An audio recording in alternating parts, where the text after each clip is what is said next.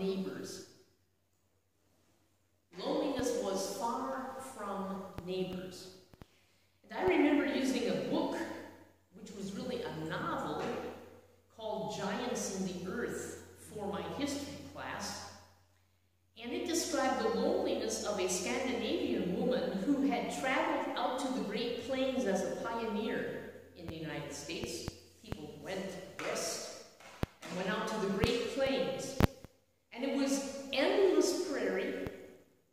As far as the eye could see, not one tree, not even a little elevation of the landscape. There was no church steeple. She came from a Scandinavian, country where they had little villages with the markets. None of that was there. No buildings to indicate a town square or other persons. Nothing. Nothing. She actually lost her mind out there, far from neighbors. But loneliness is a contemporary issue.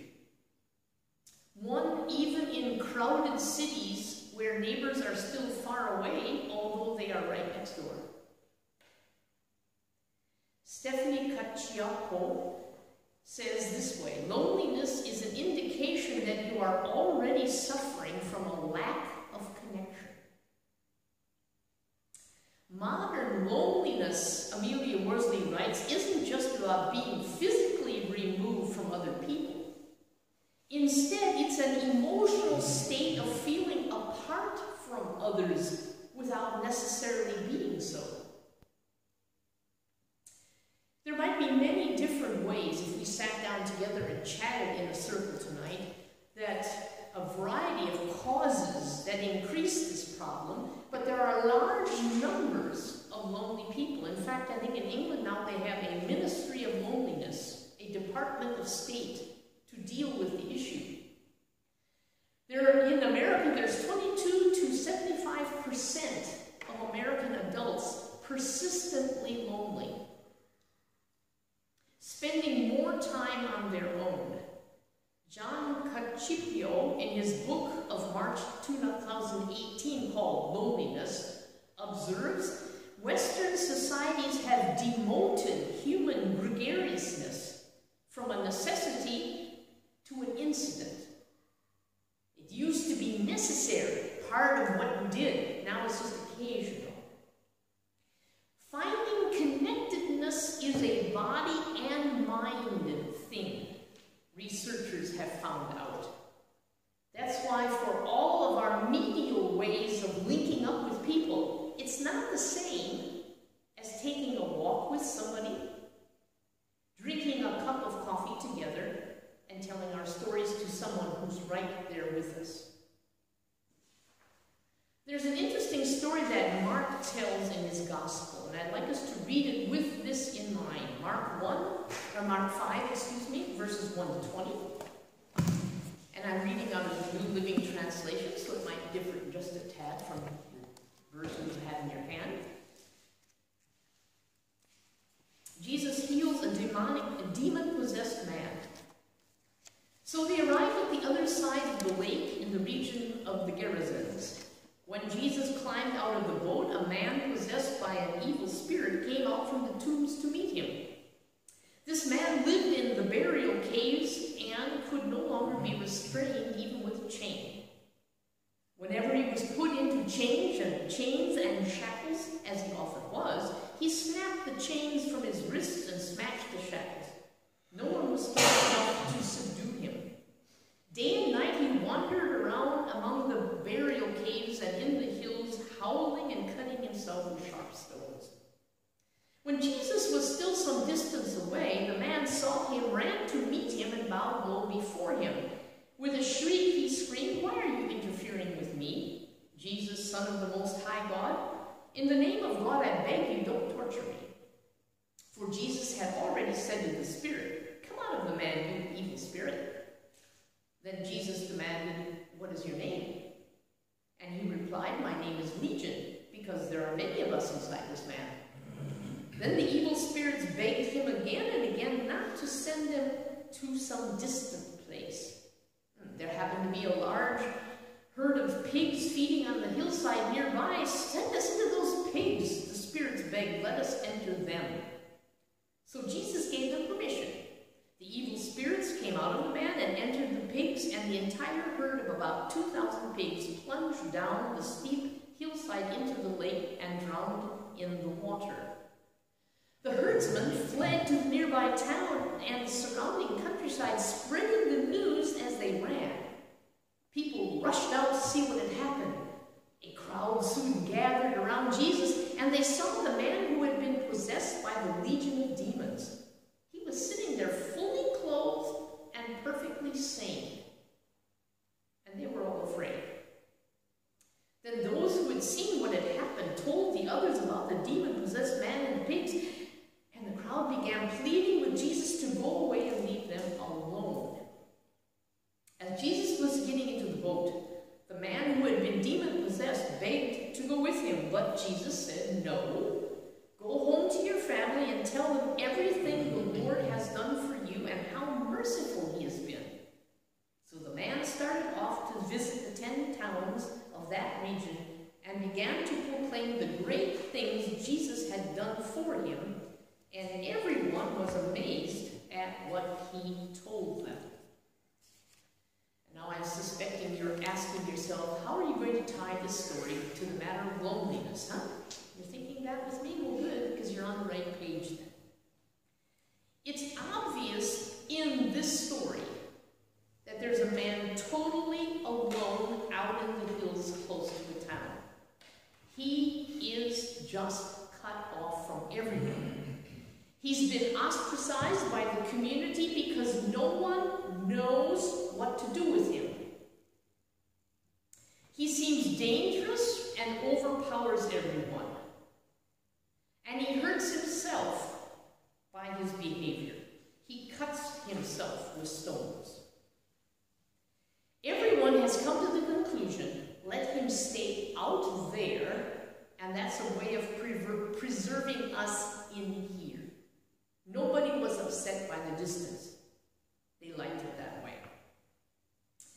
The word evil and demons enter this description, and an evil spirit has also been translated in this text as an unclean spirit. The man has become tied in knots, however you want to describe how he got that way. The end result is he's tormented. And I wondered to myself if he actually gradually got this way. Did he have issues and nobody cared? Did he gradually feel pushed out of the society that he was in? Did these inner demons gradually take up more space until he was fully tormented? What I know about our culture, if you have mental illness, people are most likely to tell you to go to a facility. And when you get into a psychiatric ward, a fellow like this one in our story would be pumped full of drugs to quiet him down into a zombie-like state. When I say this, I know there are exceptions where people need medications to quiet them down, but Alfred has no cases, and not just singular cases, where too much medication has shortened the lives of people he knew. It's an easy, convenient way to get some folk to be quiet. You just pump them full of drugs. But medications don't solve loneliness, although there are medications being developed, and I saw that researchers are hoping to provide a loneliness pill down the road. You know, wouldn't that be great? You feel lonely, you pop a pill and you don't feel lonely anymore. That seems weird to me, but we have lots of drugs out there that do weird things. But connection to others is at the heart of the problem. Connection to others. In our story, it's interesting, Jesus enters the scene, and when he lands on the lake shore, the man sees him, and what does he do? Runs toward Jesus. His first longing actually is to be connected to Jesus. I think that's interesting. And it's interesting that the inner demons don't want the man to get connected to Jesus. That's also interesting. Don't interfere with us. Can I say it this way? Seldom do our inner demons want to leave us. When we do battle with our inner self, where all of these things can be, when we go deep into the depths of our hearts, we find all sorts of stuff that we would prefer to leave alone, but these demons won't leave us alone. Therefore, they must be faced. Jesus helps the man by getting the demons to identify themselves. Do you know that's the hardest part of our inner demons, naming them? If you ask sometimes of people, what's your problem? Most people can't really define it very well. And if you have multiple layers of things that make you disconnect from folk, it sure would be hard to define them all, to give them names as to how you got yourself into this predicament. It's hard to name them, but once they're named, they can be confronted and dealt with. Jesus helps the man tie in knots and names the problem and deals with the problem. Jesus says to these troublesome, inner, conflictual, unclean spirits tormenting this man, leave him alone and don't come back. And here is another part to the story of loneliness. The pigs were a profitable part of the local economy. Jesus sent the evil spirit away from the man, and the pigs went over the brink of the cliff, which shows how destructive these powers were that were in that man. The news spread, and people were curious, maybe just to see. I was thinking in my own cynical self, maybe they came to see what it looked like to have 2,000 pigs in a lake right near where they lived, laying there in the water all day. You know how people are. They're curious about all sorts of things. But what they were not expecting to find was this man fully in his right mind. Our text says he was sane. Whatever had distressed and tormented him had been sent out. But interestingly, they were not ready to receive him back into their community, sane or not. They weren't trusting him. This is also typical of our society. Restoration, receiving people back. Someone who has gone through deep water is not what our society does well. It's not as economically interesting as 2,000 pigs.